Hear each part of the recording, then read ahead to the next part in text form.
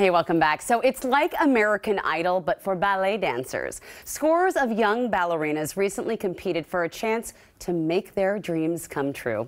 Our Gloria Angelin takes us to Edmonds. I'm in front of Edmonds Center for Art, and inside this building there is a pool of young aspiring ballet dancers. They're auditioning for scholarship in ballet dancing.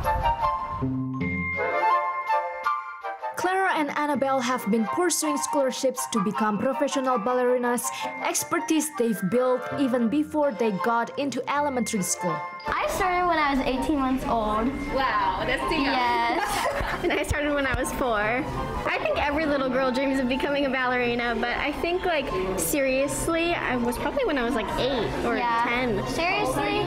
Right now. I'm 13. I'm 13. Last year, they made it to a final audition. Now they are ready to test their skills again.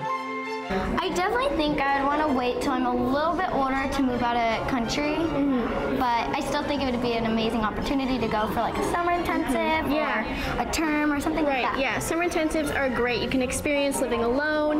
That independence, I think, is really important for going to a company or just a studio company.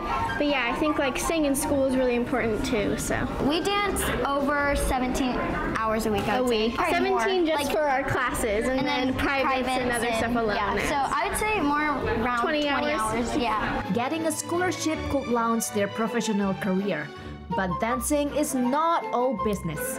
It's also a lot of fun.